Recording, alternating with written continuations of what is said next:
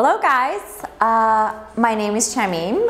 So right now I'm gonna teach you another word, an adjective, a personality adjective. We say quick-witted.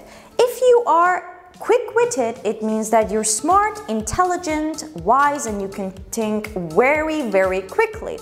Look at my example. I am quick-witted. It means that in any situation, I have an answer ready, I am very quick in answering, and I'm always ready, I'm smart, and I'm intelligent.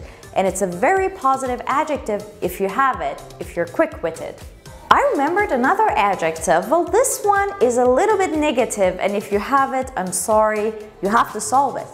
Well, it's the word indecisive. Indecisive is an adjective, personality adjective.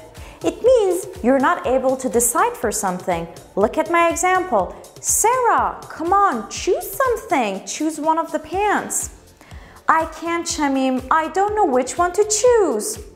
Sarah, you are very indecisive. It means Sarah can't decide.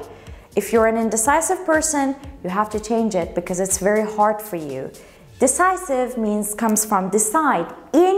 It's a prefix that makes it negative. Indecisive means that you can't decide easily. Thank you.